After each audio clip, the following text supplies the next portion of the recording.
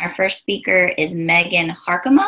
I am a graduate student at Vanderbilt University. I'm in my third year and I work in Dr. Steve Cron's group in the Nuclear Environmental Engineering program there. I am going to be discussing with you our progress and our path forward on our molten salt sampling system development project. First, I would like to introduce you to the concept of a molten salt sampling system, as well as its historical predecessor within the molten salt reactor experiment. A molten salt sampling system within an MSR can provide the capability to monitor and control the reactor-specific physical and chemical salt characteristics that can have safety and operability impacts on the reactor, such as corrosion progression, fissile material consumption and isotopic distributions, fuel salt redox conditions, as well as in-leakage of contaminants such as air or coolant salt. This functionality was actually recognized by the designers of the molten salt reactor experiment, who developed the sampler-enricher system within the MSRE to access and remove that fuel salt for chemical analysis. However, the MSRE's sampler-enricher exhibited a number of design deficiencies that resulted in less than ideal performance and make the design as it stands unsuitable for use within future MSRs going forward. For this reason, Vanderbilt is partnered with the University of Michigan and Idaho National Laboratory to develop a more reliable and modern equivalent to the MSRE sampler-enricher that can be used as a model for future MSRs.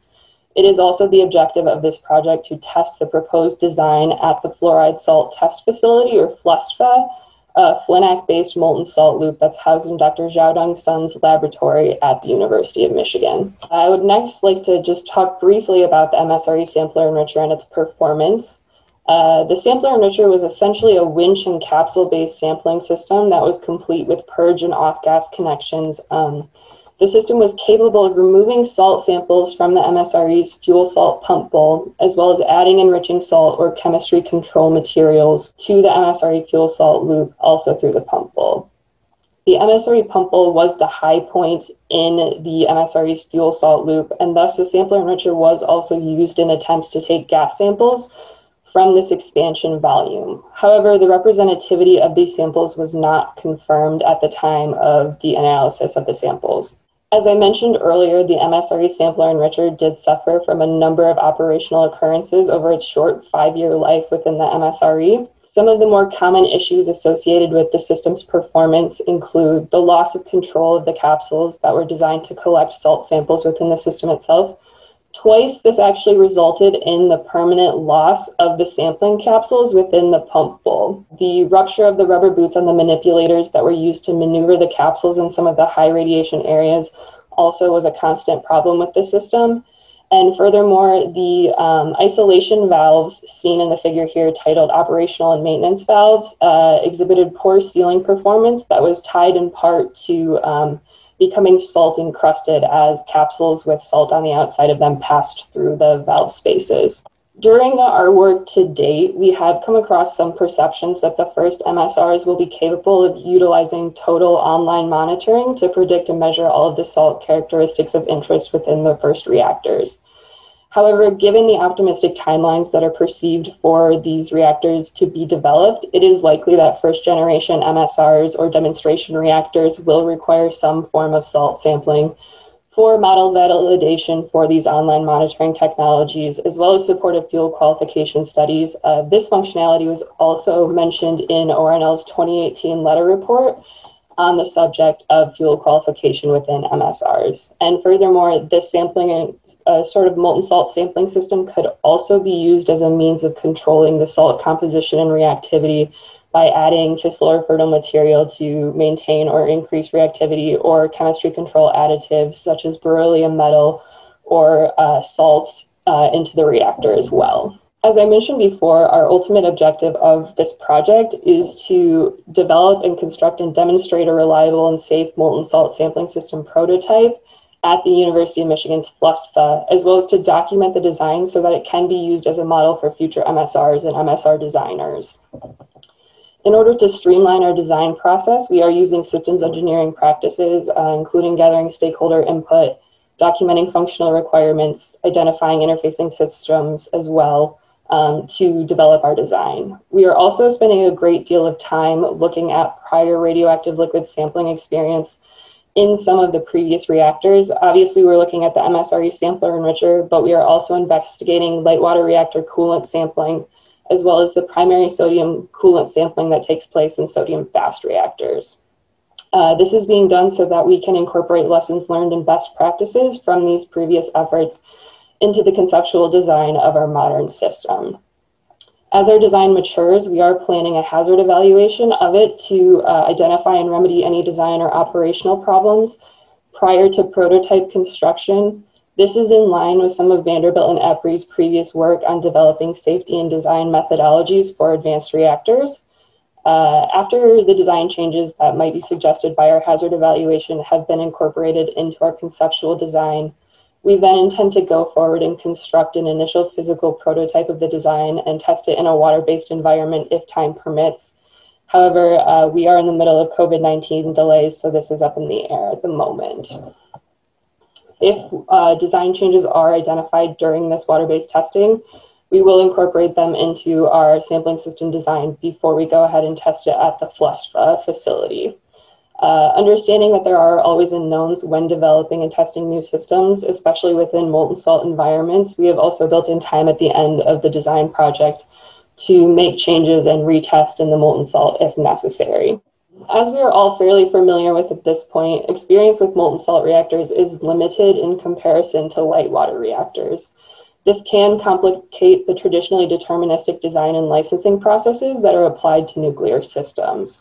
I'm sure we'll hear more about that in the licensing section later today. These deterministic approaches do rely on experience-based codes and standards that may not be frequently applicable to MSRs or advanced reactor designs in general. However, this doesn't mean that we should discount the insights that we can gain from reviewing the historical molten salt reactor experience during the design of our modern equivalent systems.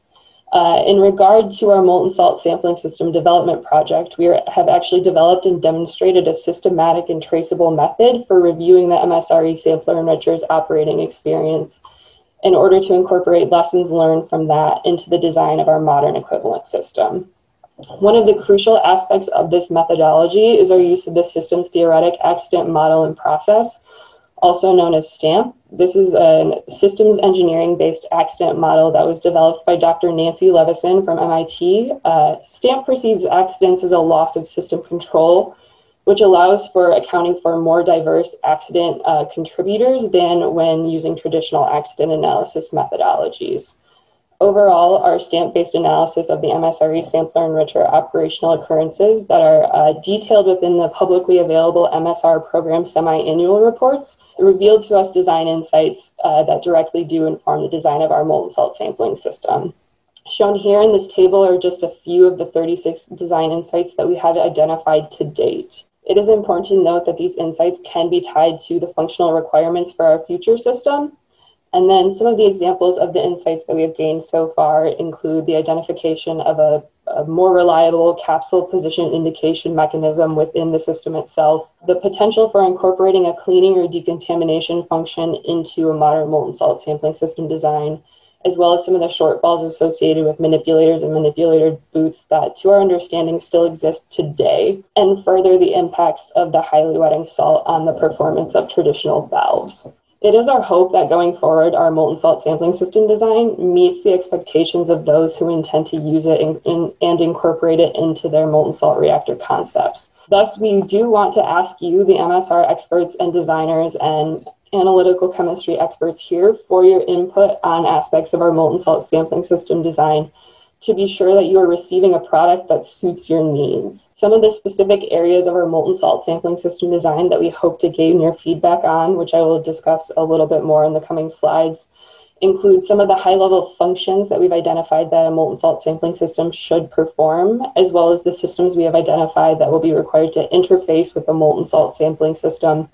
And finally, our first draft at a design concept for the interface between the salt itself and the molten salt sampling system.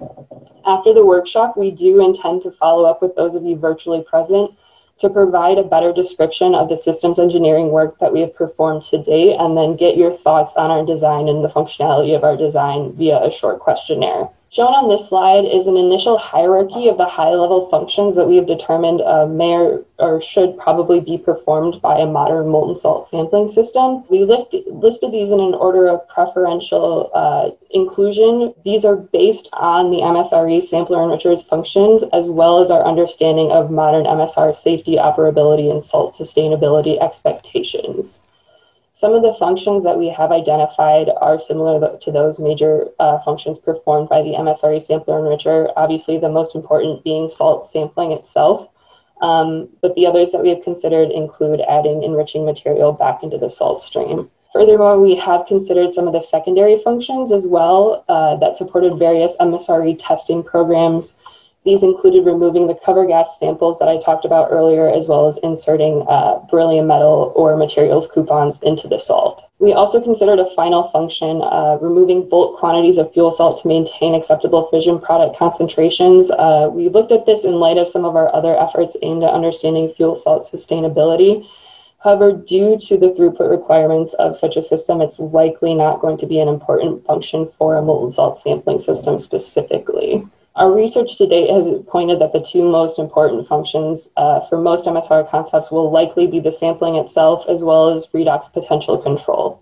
However, we do recognize that the exact functionality of a molten salt sampling system is impacted by reactor-specific considerations, such as salt composition or reprocessing scheme, and we would appreciate any feedback that you can provide about the importance of the molten salt sampling system functions we have identified as they relate to your reactor designs or understanding of molten salt reactor concepts in general. Another of the systems engineering tasks that we have performed to date is the identification of interfacing systems for a molten salt sampling system within an MSR. Interfacing systems identification is an important systems engineering task. It's intended to facilitate the treatment of physical or functional interactions of a system with its surrounding. This is extremely important in terms of a molten salt sampling system because interfaces with a system that contains high levels of radioactivity can represent a design weak point and be crucial to overall system safety in the long run. In order to identify the interfacing systems for our modern design, we did use our understanding of the MSRE's sampler enricher to first identify its interfacing systems and then translated these into their modern equivalents, if they exist still to this day. And our analysis did indicate that many of the MSRE subsystems that impacted the sampler enricher are still going to be important from the consideration of a modern molten salt sampling system. Furthermore, we have tried to format the definitions of these modern systems in a way that maintains a flexible system design that's intended to be adaptable with minimal modifications to various MSR concepts. Here on this slide is our first draft conceptual design that we're hoping to get your feedback on here, specifically the interface between the molten salt sampling system and the fuel or coolant salt that is being sampled. Once again, this design is going to be tested at the University of Michigan Fluspo loop, a eutectic Flinach loop operating between 550 and 700 degrees Celsius. From our evaluation of many sampling systems, it is our belief that a grab sampling system in which a sample collection device is inserted directly into the salt, opposed to methods that rely on pulling off a small salt stream, is best suited to MSR salt sampling, since these other sampling methods have historically posed representativity problems and in a liquid-fueled molten salt reactor may have safeguards and security implications.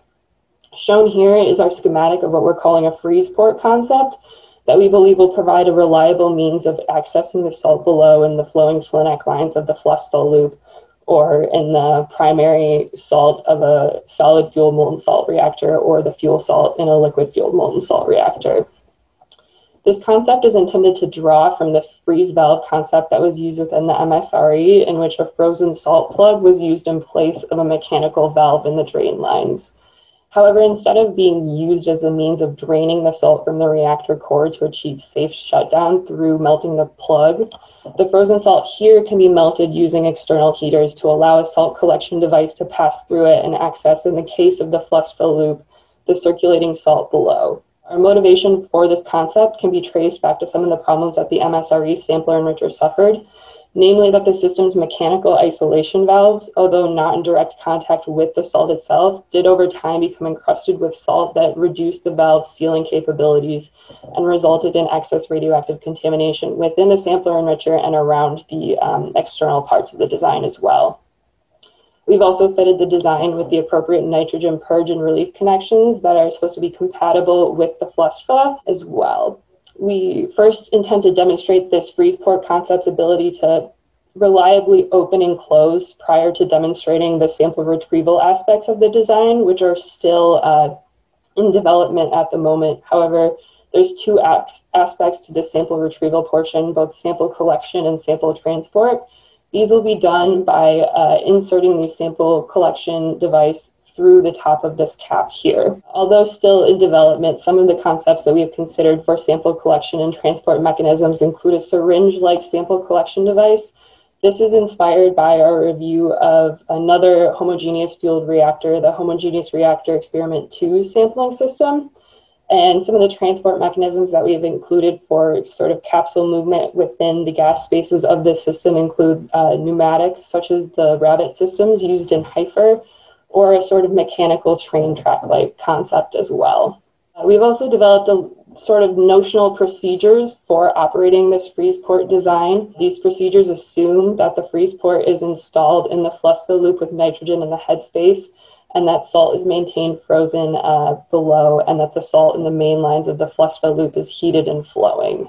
To open the port, the headspace gas is first purged by opening the bleed valve. Nitrogen is then initiated to prevent salt contamination and equalize the pressure between the headspace and the flowing salt below. We can then shut off the external cooling airflow, and the port heaters can be energized to melt the salt. The nitrogen pressure, port temperature, and salt level are all monitored during this process as well. Once the port has been sufficiently heated to melt the salt plug, we can then sample the salt below. When sampling is complete, you can shut the port heaters off, reinitiate the external cooling airflow, and shut the nitrogen flow off to close it. The bleed valve is also open to initiate a purge of the gas when the port temperature measurements would indicate that the salt plug is frozen, and then the bleed valve would be shut. And finally, just for our next year of progress, we intend to perform the hazard evaluation that we discussed, or that I discussed earlier, and incorporate the feedback of the stakeholders that we are eliciting here for feedback. And the performance of the hazard evaluation is intended to allow us to identify safety or operability problems that the design may exhibit, and then incorporate those changes into our design while it is still inexpensive and quick to do so. And then we intend to fabricate and prototype. And then here's a thank you to our partners, Dr. Jiaodong Sun at the University of Michigan, Dr. Piyush Sabharwal from Idaho National Laboratory, NEAP, our funders, and Oak Ridge National Laboratory, who has been generous with time and access to MSRE data. All right, thank you, Megan.